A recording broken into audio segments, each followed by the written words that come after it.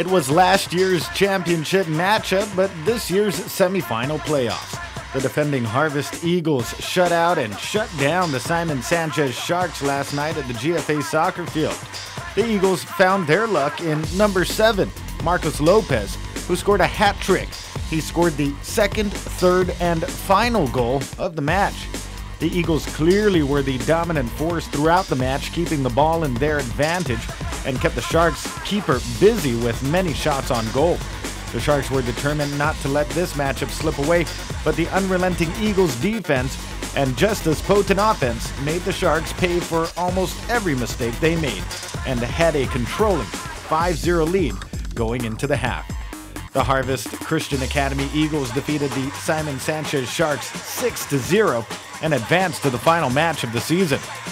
In the other match, the Father Duenas Friars edged out the Notre Dame Royals 2-1.